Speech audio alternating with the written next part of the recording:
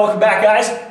Today we're going to be doing some bench press, as you can see from the enormous dumbbells that I like to sling around. But all kidding aside, we're going to do something that's a really great way to develop strength that we haven't really done, but again, we go back to the counseling we had from Chad Ikes, and he recommended when you kind of hit a point where you've hit a plateau with your bench press, there are a few things that you can do to get past that, and it's all about training your central nervous system. So one of the things is board presses, and we haven't incorporated that yet into our program, but those will be coming. But the other thing is negatives. These are pretty easy to do. All you need is a spotter, and what we're going to do is we're going to do 5 sets of 3 reps, and we're going to do this bench press at 115% of your 1 rep max.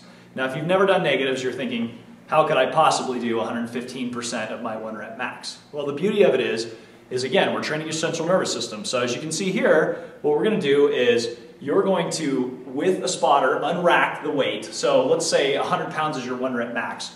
You're going to lower it as slowly as you can, controlling that weight. And when you get to the bottom, the spotter is going to help you lift that weight back up. So you're going to do sets of 3 like that. This is going to get you used to having that heavy weight in your hands, and it's going to help you develop strength in the bench press. So that's going to be our strength work today. And then for our workout, our WOD today, it's going to be 5 rounds, and we're going to do 10 deadlifts at body weight, and then we're going to do 15 double unders, and then we are going to do 20 ab mat sit-ups. So that's 5 rounds.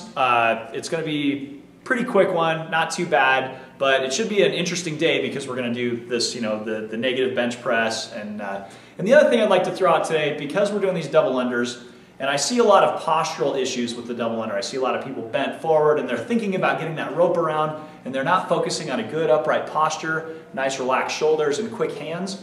So for our warm-up today, we're going to do air double unders. This has worked out pretty well when I've had people that are struggling with posture. So I'm going to have you do rounds of air double unders in the warm-up. And basically what it's going to be is just like regular double unders, except you're not going to have a rope in your hands. You're just going to be jumping, spinning your hands, pretending you're doing the double unders, but without the irritation of having to focus on that rope. And so hopefully what we can do is develop that motor pattern so that you're used to staying upright, you've got a nice quick jump, you're staying light on your feet, and then when you put that rope in your hands, you won't have to think about the jump, and you can just spin that rope nice and fast. So, should be a good time.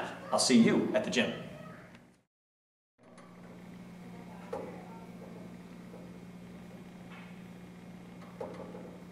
Oh, hey, dude, I'm not doing anything to the scale. It's cool. It's cool.